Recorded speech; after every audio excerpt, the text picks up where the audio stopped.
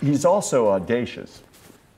He's really audacious. You want to make New Relic a huge company. Yeah, I mean, you're not just hoping somebody buys you someday. You're doing this for a whole other thing. Then what would I do? You know, my wife would just kick me out again to start another company because I'd drive her crazy. So no, I built one company and sold it, and I have no regrets how that went. But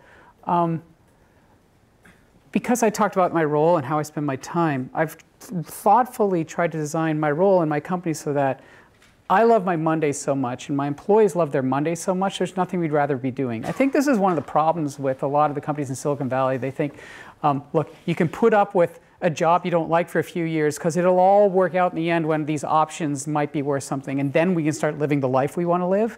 I think that's just the wrong way to look at it. I think we should sort of, basically, if you structure your work life so you're doing what you love and you're doing with people you admire and respect and love, then why would you want to do anything else? Yeah. And so this is the last job I ever want to have, and I want to be doing it for a lot longer. I love to build software. I still get to do that. I'm doing it with, but I love building, Where did this philosophy come from, though? What did that motivate? Was that something from your parents, or was it something you just have developed over your professional life? I mean, it seems so simple on one level, but I don't know, it's just, I guess it's common sense that, in life so many times, if all you're doing is chasing the outcome rather than really focusing on, why what you do matters. Yeah. So the outcome might be some financial goal is the only reason it matters. I mean, like, who really gets excited about that? Right.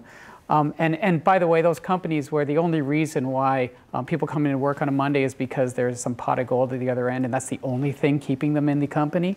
Those companies don't weather storms very well, right? And startups will have to weather storms.